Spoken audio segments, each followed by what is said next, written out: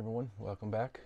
On the last video I was talking about the xTool air assist kit, and I didn't show anything being cut with the air assist because I didn't have any material around, and I'm still waiting for the honeycomb to come in my kit to help cut better. And I found this little piece of, I don't even remember what it was, thickness plywood, but did a little cut on it. Here's a little clip of the results, but there is a difference here. This is the top side. The outer edge is definitely more burned without air.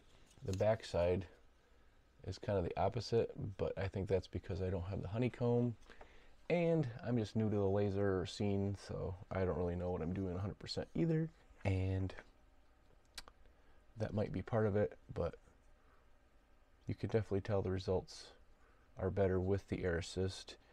And Jonathan Basham had a question about, with the line attached, if it affects the focus or focusing, and it kind of made me think some other lasers use a little spacer block that you put either underneath the edge of your shroud, I think, or actually the laser itself. And some of the other lasers actually have to manual focus by turning the lens, and I don't know how they get around that when you put an air assist on it, because you're covering that. But the xTool has that little kickstand that flips down, and that's really handy in general compared to just having to keep that little spacer on hand and losing something like that.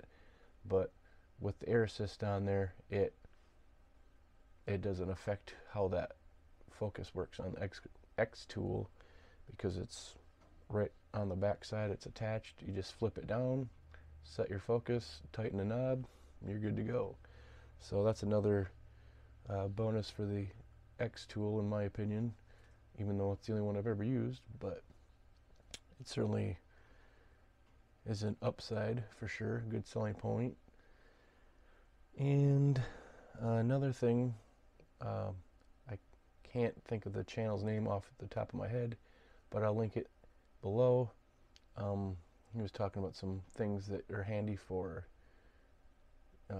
your laser setup and whatnot, and he recommended a power strip that has switches on each of the outlets.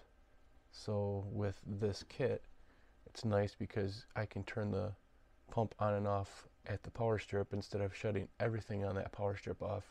It's just the one plug. So if I just want to have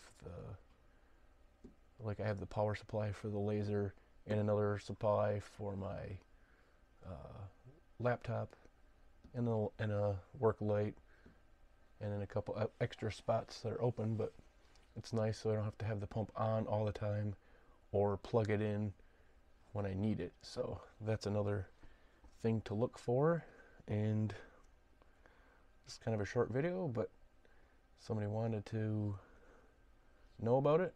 Here it is. Hopefully this helps answer your questions and maybe put some more thoughts about the xTool D1 laser for you. Talk to you later.